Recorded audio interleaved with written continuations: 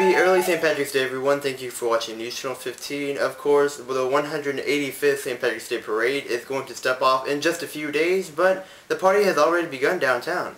The annual greeting of the Forsyth Park fountain took place last Friday, with parade officials pouring in the green dye, symbolizing the festivities in Savannah. Yesterday, the parade committee went before Savannah City Council to apply for the official St. Patty's Day Parade permit. With a little bit of joking and bribing, the permit was handed over and the parade will step off again on Tuesday. And with St. Patrick's Day being Savannah's biggest event, local businesses are really banking on the festival to bring in some much needed revenue. Hotels are getting booked rather quickly and stores are stocking up with green beer and lots of it.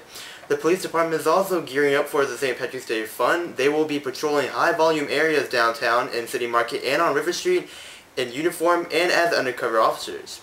Taking a live look now at River Street, it's not too busy right now, but crowds should begin to roll in pretty soon.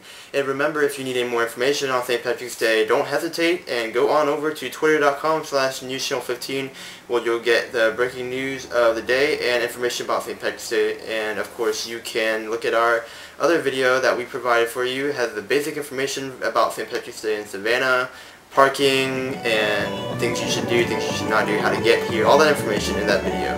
So thank you for watching News Channel 15, of course, and we'll be on pretty soon to bring you the information, videos, and the news from the St. Patrick's Day events in Savannah.